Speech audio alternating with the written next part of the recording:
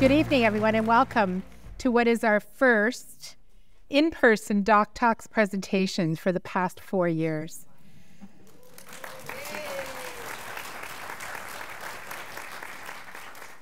I'm Karen Perkin. I'm the Vice President, Patient Care and Chief Nurse Executive here at St. Joseph's Healthcare. And I'm delighted to welcome you here this evening for what I know will be a fascinating presentation. Many of you are joining as supporters of our foundation, and for that we are very grateful. It is through your generosity that St. Joseph's is able to invest in specialized care for you and your family. I want to acknowledge Chartwell Retirement Residences for sponsoring our DocTalks lecture series. Chartwell is committed to fostering healthy communities across the country, and we're grateful for their support to host these community health discussions for you. Tonight, we are pleased to have Dr. Narinder Paul, Chief of Medical Imaging at St. Joseph's, joining us to share information about game-changing imaging and how new technology for St. Joseph's is helping to diagnose disease faster and earlier, and how it will propel research for the future. Before we go into the presentation, I'd like to share with you a little bit more about Dr. Paul. Dr. Paul came to London in 2017 when he began serving as Professor and Chair of Medical Imaging at Western University, the Department Head of Medical Imaging at London Health Sciences Centre, and as well as the role of Chief of Medical Imaging here at St. Joseph's. He is also a scientist at the Lawson and Robarts Research Institutes. As a clinician researcher, Dr. Paul is interested in image optimization, ultra-low-dose cardiothoracic CT and lung perfusion CT. He has been working very closely with industry partners for almost 2 decades and has been instrumental in bringing new and cutting-edge technology to London to support medical care and to advance research. Tonight, he will be presenting Theranostic Oncology, a new and exciting frontier for cancer treatment. Ladies and gentlemen, please join me in welcoming Dr. Narinder Paul.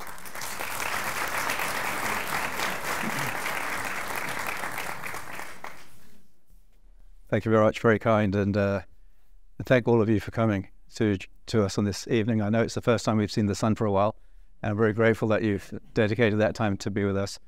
I know the heavens are shining down because yesterday was a blizzard, and I wondered whether but today we got the sun, so someone obviously wanted you to be here. And you know, we're in a very, very exciting time, and a very exciting time in healthcare. We're also at a very challenging time, and you probably know that the ability for us to provide timely access to care for all of our citizens is at a critical point. But at the same time, there are things that are happening in healthcare which are looking at addressing some of the most difficult parts of care for patients who don't have a good option with conventional therapy. And that's the sort of thing we're going to be talking about today. One of the things I will acknowledge is the part that St. Joe's plays in this area of theranostics, and specifically the parts that our imaging scientists and our scientists play. And that's going to unfold as we go through the story. I have to say I wasn't involved in much of it. This has been something that's been building over decades, and some of the people in this room are very, very much part of the foundational efforts. And the foundation itself and the hospital itself been absolutely central to everything we've been able to do here. So you'll see that unfold. I'm hoping you can all hear me because my voice is very soft. We've been tweaking this thing. Are you okay at the back there? Perfect, because it doesn't get any louder, trust me. My kids think it does, but it really doesn't. So theranostic oncology, sometimes called radiotheranostics, sometimes simply called theranostics. The term is interchangeable, and I'm just going to call it theranostics to keep it simple, and I'm going to explain what that is. But the first thing is, we need to go over what we're going to cover today. The first thing is, why am I talking about this? Why should you be interested? Why is it important, right? Why is always important? As my kids, when they were very younger, they kept saying why, right? So I've learned the why is very important. What is the problem? And what is theranostics? Who is involved in theranostics? And who might benefit from theranostics? Where is this performed? Where is the equipment? Where are the scientists? And how is St. Joe's poised to be a Canadian leader in this field? So the first thing is why? Why are we having this conversation today? So the first thing is, so if we look at this graph, on the vertical axis, we have prevalence. So prevalence is how much of a condition is in the community right now. So prevalence of cancer is this graph. Now, I want to be pointing out, this is not necessarily life-threatening cancer. There's a lot of cancers that are not life-threatening and never will threaten anybody, okay? So don't get alarmed by this graph. And on the horizontal axis is increasing age. So we know that very young children have a peak of certain cancers which are unique to them. And after that, the incidence or prevalence of cancer is very low until you start hitting the 50s. And with increasing age, the incidence of all cancers starts to increase. Remember, not necessarily life-threatening, so don't get panicky in the audience here. But we see this. So as we get older, the prevalence of cancer increases. And as the prevalence of cancer increases, there will be people who have certain cancers that are difficult to treat. Now, the population is getting older, which is a good thing, right? Because nobody wants to die early. But as the population is getting older, the people presenting with cancer is going to become more and more. So this becomes important. How do we address this? If we look at males and females and look at the most common cancers, in males, the graph on the left in yellow is prostate cancer. So about 29% of patients have prostate cancer. Now, every man, if they live long enough, is going to get prostate cancer. But that doesn't mean that prostate cancer is going to be symptomatic, because if you do biopsies on enough men, you're going to find little cells of prostate cancer. So the vast majority of men with prostate cancer are not going to have an issue with it, but a small number will. And we'll talk about that part. Women, about a third of women have breast cancer. Okay, and there's issues with that sort of disease as well, as you may know. So when we diagnose a cancer, we need to see what the stage of that cancer is, meaning where is it in the body? Is it localized to the area that we diagnosed, or is it spread? And there is something called the tumor, node, and metastatic staging, TNM. The M stands for, is there evidence of disease beyond the original organ? The N is what lymph nodes are involved. But this graph shows the T, the tumor itself, just for illustration purposes. So prostate on the left, breast on the right. So the stage is important. Why is that? So if you look at prostate, T1 is just a small nodule in the prostate confined to the prostate gland itself. T2 is if it's starting to bulge outside the capsule. T3 is it invading adjacent organs like the seminal vesicles. T4 going beyond the prostate into surrounding tissues. So this is where we use imaging to say, what's the T stage? For breast, similar sort of thing. If you have non-invasive breast cancer, it says stage 0. If you have a tumor that's invasive but small, it's stage 1. Stage 2 is a slightly larger tumor. Stage 3, the tumor has got to a certain size, started to touch adjacent structures. Stage 4, it spreads to other organs. So we spend a lot of time trying to stage a disease once the diagnosis is made. And why is that important? Well, if you look at prostate cancer on the left and you look at breast cancer on the right, the good news is if you have early stage disease, so localized to the organ or very close, in prostate cancer, 5-year survival rates are excellent. Really, really very good, as close to 100% as you can get. The problem is, as you get distant spread of disease, survival rates drop dramatically to about a third at 5 years. So the extent of disease spread is very, very important. And the same with breast. Early stage disease, very well treated, be it surgery, be it chemotherapy, radiotherapy. But as you get more distant disease, it's really tricky to treat. And conventional therapy doesn't work for everybody. And this is a problem for us, right? Because we have patients who have difficult to treat prostate cancer, difficult to treat breast cancer. So what do we do for these patients? Because conventional therapy doesn't work as well as we'd like it to work. It's March break, so let's think about a beach scene, right? So imagine that this beach scene is a part of somebody's body. Let's imagine it's the prostate. Let's just take that as we're talking about prostate. The prostate has many normal cells. That's all these people. These are normal prostate cells, and there's other types of cells which are also part of the normal prostate. But this prostate has a cancer cell, and that's the red tent. Okay, so let's just imagine that's the situation. And let's just imagine that other parts of the prostate also have cancer. We're going to give chemotherapy. So the way chemotherapy works is you inject a drug into a vein, it goes all the way around the body, and where it finds the cancer cells, it will treat it. The issue with some chemotherapy is that it will treat the cancer cell, but it says, you know what? I see blue tents, and this doesn't look like normal cells, so I'm going to treat those as well, because I think they're cancer cells, but they're not. It also says there's these funny things that I don't think are normal cells, so I'm going to treat those as well. So the chemotherapy starts to affect normal cells, which are not cancer cells. So this is why with some chemotherapies, they affect rapidly growing cells. For example, hair cells. Now, I'm not sure why I'm pointing to my head because I don't have any. But imagine I had hair, so rapidly growing cells, right? It affects the bone marrow cells. So if you have red cells, you get chemo, you get anemic.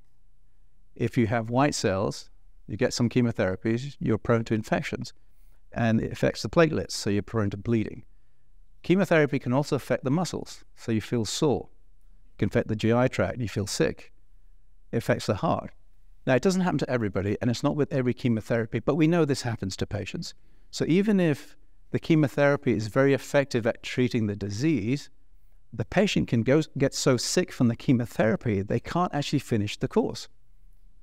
And so they can't get the response that we'd like to see. And this is because some chemotherapies are not specific. They'll treat the cancer, but they'll also affect other things, okay? This is not all chemotherapies, but there's some. And what works for one patient may not work for another patient, right? So there's that patient differentiation. What we really want is a treatment that actually is very specific for the cancer cell. So what we want is to say, that's the cancer cell. We want a treatment that can identify the cancer cell, so it diagnoses where the cancer cell is, and it only treats the cancer cell, and there's no collateral damage. That's what we want. You've probably heard the concept of a magic bullet, okay?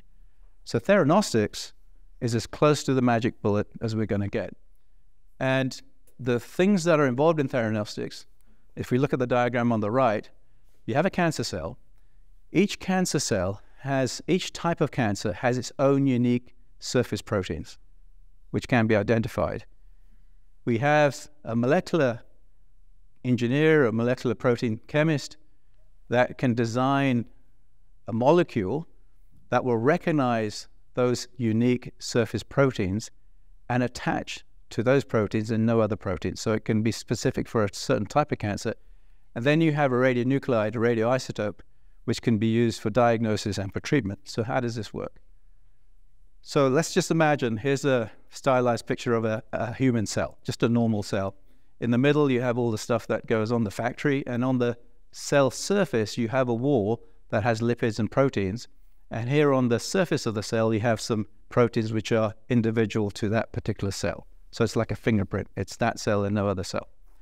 So if you look at a prostate cancer cell at the bottom, there's the cell wall. It's got various proteins, but if it's a prostate cancer cell, it will have this protein, which is called prostate-specific membrane antigen, so PSMA.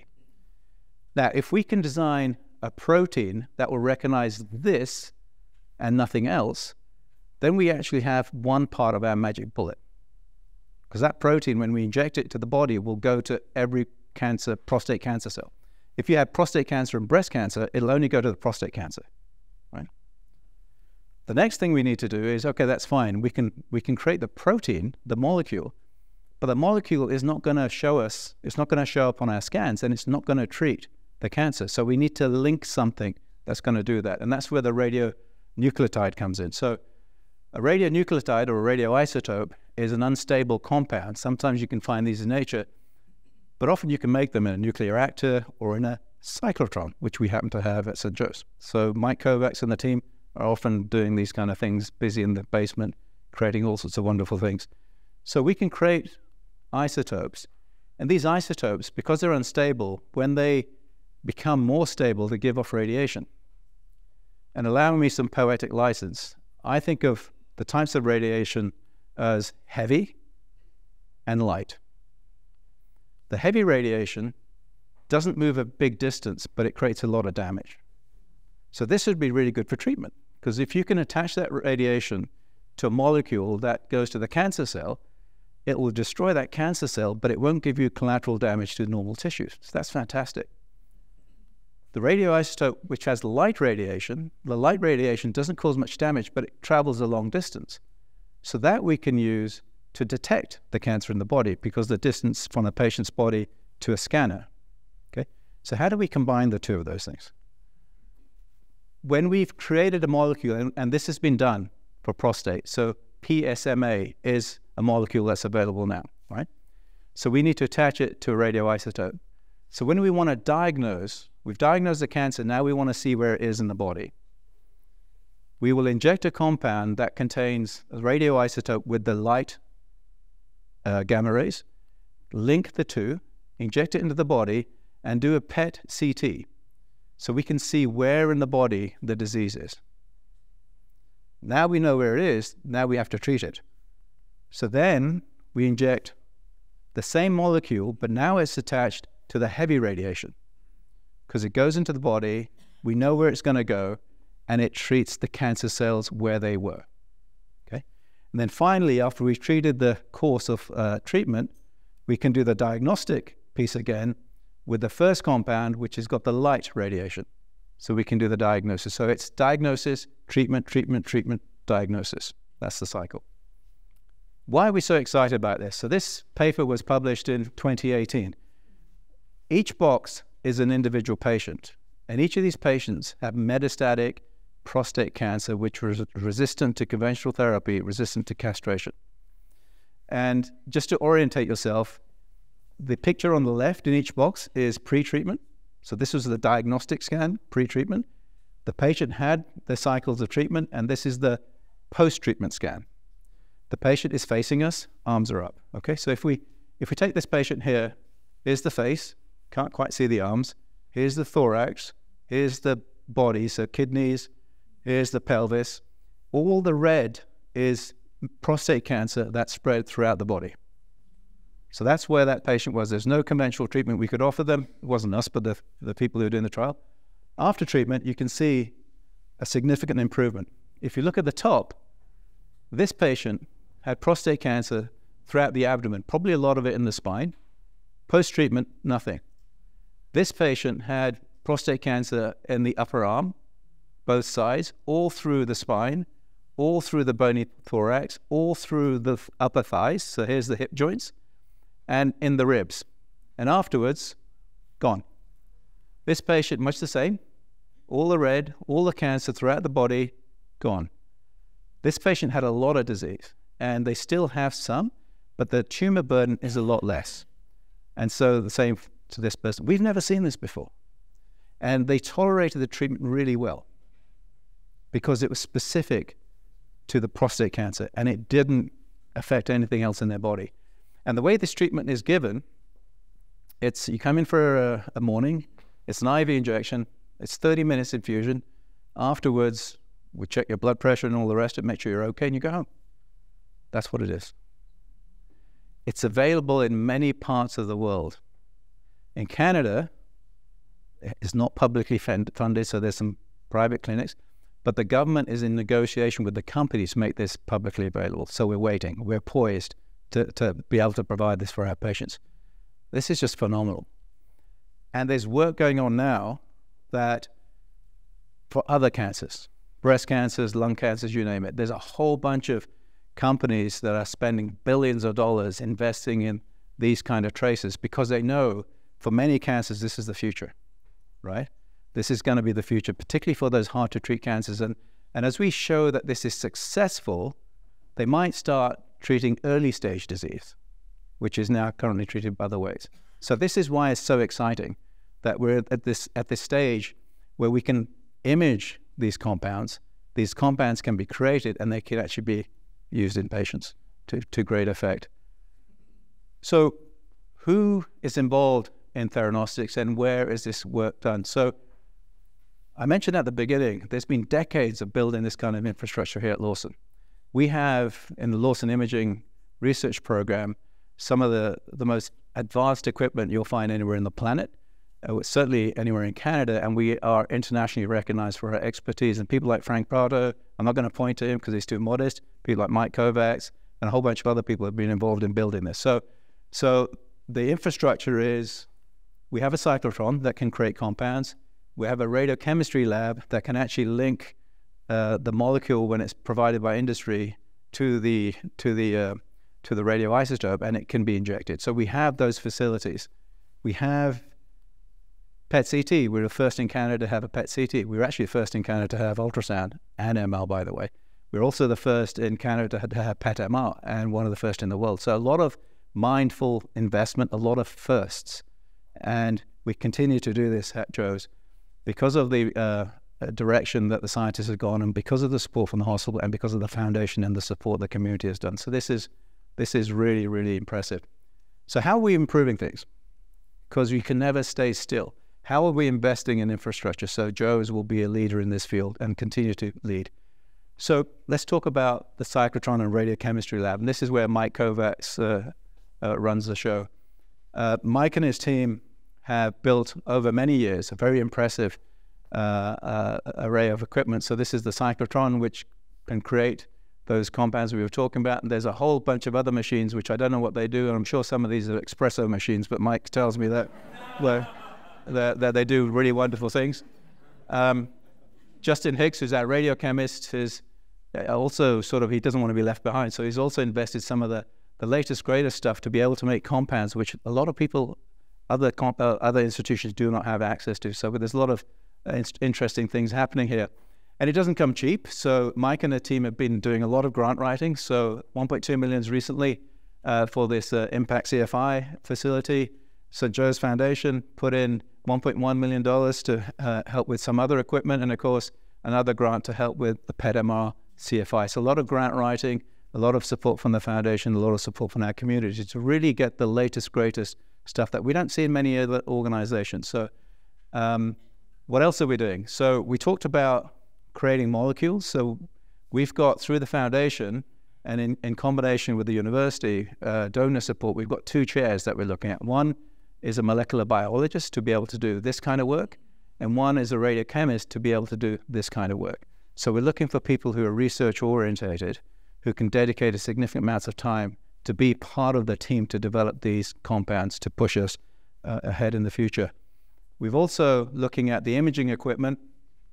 We are the first in the country to get a Omni 2 PET-CT. This is the latest, greatest machine from GE, and you may have heard the announcement that we are the first in the world Center of Excellence Molecular Imaging Theranostics with GE. GE are a multinational company, and they work with lots of big organizations all over the world.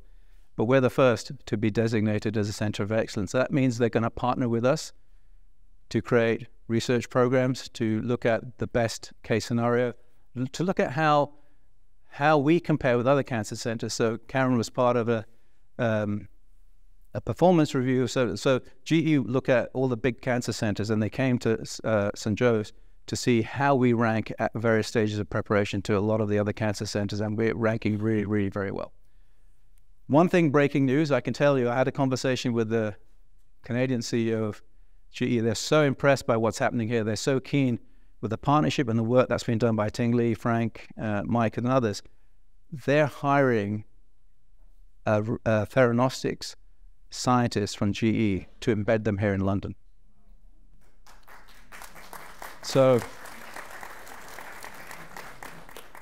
they're not cheap, but that's the first in the world. Like, GE work with Stanford and all these big, that's the first in the world that they're committing, because they know of the wonderful things that are happening, and they want to be part of this journey. So what's the big deal about this machine? So think about it. When we do PET, you inject a radioisotope, it circulates all around the body, and it's giving off radiation, right? So imagine, for me, I'm injected with an isotope, and it's giving off radiation top of my head to my toes all the time, and it's breaking down all the time. So if I have an old PET-CT, which we used to have, because we had the first and we had the oldest, and the detector is 15 centimeters long, 15 centimeters, and I'm almost 180 centimeters. And the detector has to start at my head, spend a few minutes there to get enough gamma rays or radiation to create a picture, then move on to the next part of my body and the next part.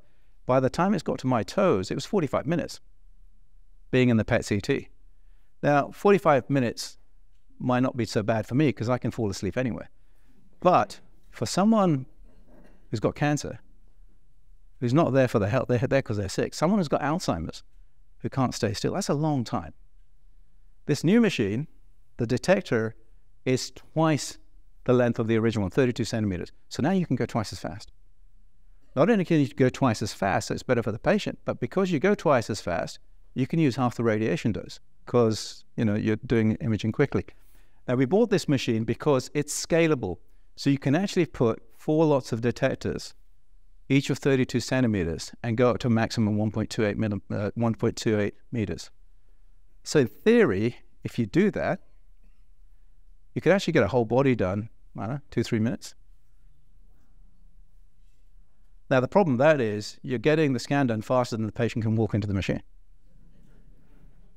Whether we need to do that or not, I'm not sure. But it allows us to really think about where are we going to go? How far do we want to build this up? Because the radiation dose is important, very small. Speed is important, get it very quick. But some of the other things that are important is we know that some diseases, it's not just one organ. We know that sometimes in some diseases, it's the way the heart is working, plus the liver, plus the kidneys, and plus the brain. And we've never been able to look at the way these function all at one time in space and time. So if you've got a detector that covers all of them, and you inject a radioisotope, you can see in real time how these different organs work together. And if you've got a treatment, you can see how that treatment responds to these different organs at the same period of time. And if you know the way a complex disease works, then you can find a way to treat. So that's why this kind of equipment becomes really interesting, because for the first time ever, we can start imaging in real time to see what's going on with the patient and start to personalize the dose. One of the things I've shared with you about the 6 courses of therapy and cycles is the manufacturers will say, this is a standard dose, and you will give everybody 6 cycles of the same dose. But we know that patients don't respond the same to treatment. So some patients might be able to get away with 1 cycle. Some people may need 8 cycles. And we need to personalize the therapy. So we need to know how it works, how the disease works. So part of what we want to do is add to our team is add people who have expertise in looking at the way patient responds to the dose they're given, and then we can titrate the dose for the next time they have a treatment and the next time. So we can say, well, how much does this patient actually need? So that's what personalized dosing is. It's not just giving the same cookie cutter dose for everybody who comes to the door. It's saying, how did Mr. Smith do on his first treatment? Can we give him more? Can we give him less? Can we deliver it in a different way? And this will allow us to do that as we build a team who have that sort of expertise. We're also, in honor of Frank Prater, who's somewhere in the audience, but I'm not going to point him out because he'll get embarrassed. We've also, through the foundation support, going to looking for the Frank Prater chair. So we've got a worldwide search for someone who's going to be looking at all this enterprise.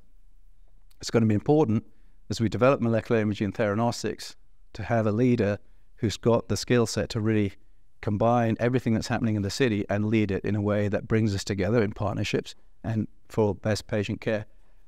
And we know that although we're focusing on cancer right now, in theory, there's no reason why the same sort of approach shouldn't be used for degenerative brain disease like Alzheimer's.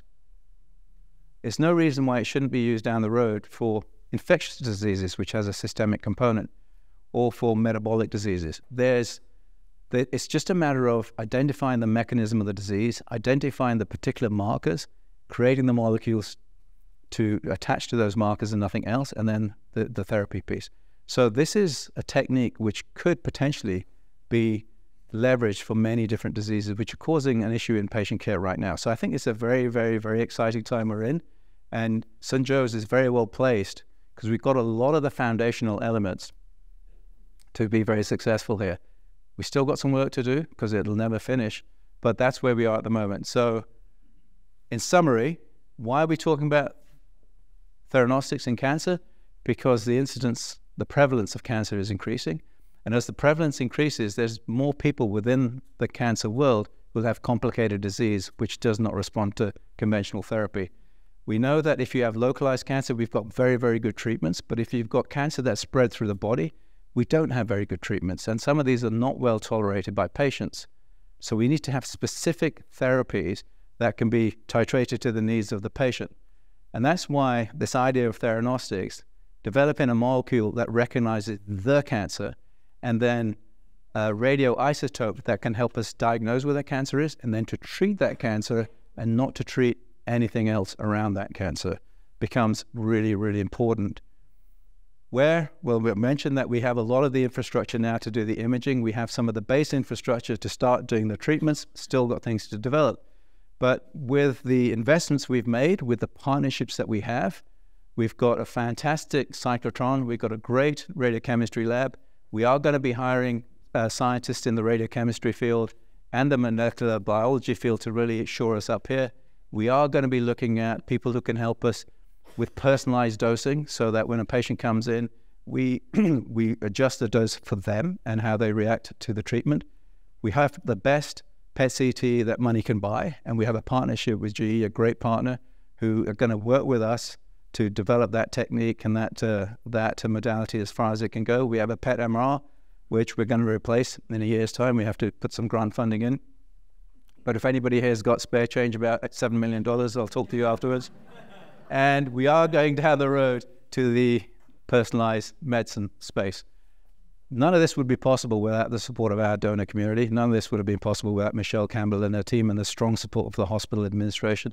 And of course, we've got some phenomenal scientists who are doing amazing work, and none of them actually get the recognition they deserve.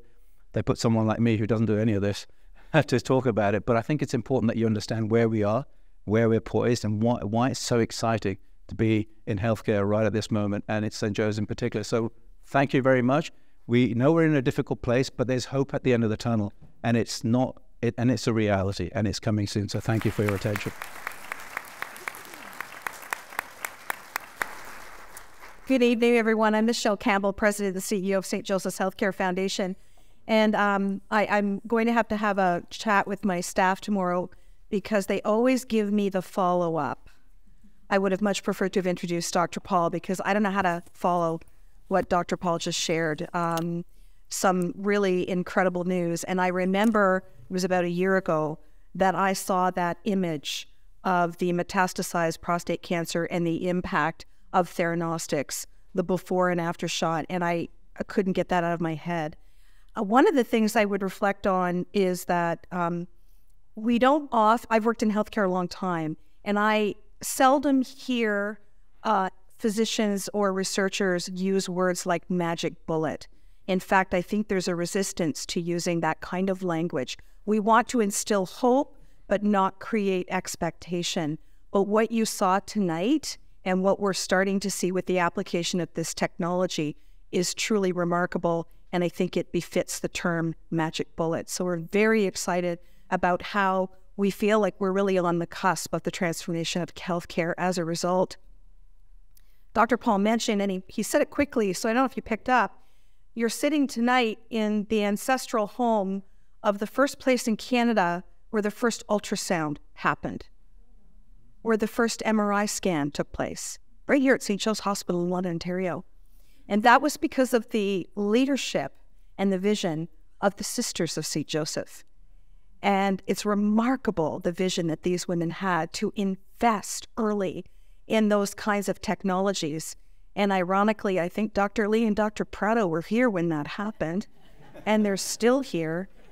And a credit to them, because what that has done is it shows that we have not only kept pace, but we are now setting the pace. And thanks to our community and our partnership with our remarkable imaging professionals here at St. Joseph's, we've built a critical mass of technology and talent that's given us this remarkable opportunity to transform healthcare, and we're really excited about what is to come. So congratulations again, Dr. Paul, to you and to your team. Thank you. Thank you so much.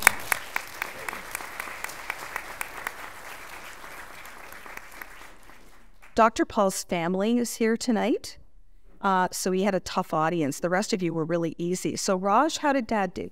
Oh, excellent. Yeah. You did okay? Front row. Front row. Okay, you got thumbs up from Raj, so that's all good. I really like to thank our corporate sponsor, Chartwell Retirement Residences, for sponsoring tonight. It's really great to see all of you. We had a full house. We were actually oversold tonight for the seats, and it's just so great to have you all back in person.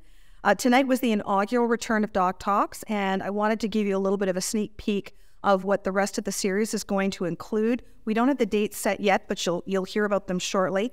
Dr. Cheryl Forchuk is going to be speaking about understanding the problem and solutions related to homelessness. Dr. Forchuk, who recently had a scientific leadership role at Parkwood as part of the Parkwood Institute research, has done a lot of work nationally on the issue of homelessness and has some incredible data and solutions to share that you'll find of interest. Dr. Sydney Hocknick, Chair Chief of Ophthalmology here at St. Joseph's, will be presenting The Silent Thief, How to Protect Your Eyes. Dr. Michael Silverman and Dr. Jeremy Burton, From Medicine to Fermented Food, The Importance of Microbes. Dr. Sherry Lynn Kane and Dr. Jacoby Elliott, Fostering a Healthcare System Responsive to Older Adults. So we are just finalizing those dates. Those will be coming up, so please stay tuned and sign up early so you can get your seat back for one of the other future offerings. I would be remiss if I did not also mention our upcoming Breakfast of Champions, set for May the 7th at RBC Place with Canadian TED Talk sensation Neil Pasricha.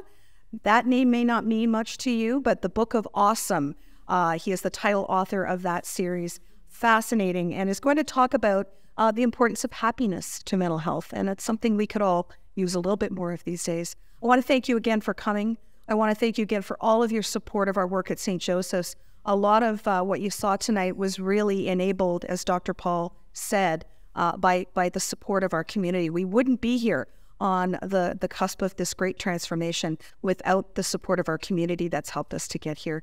Don't rush off if you don't have to. Please stay and visit. And thank you again for coming, and safe travels home.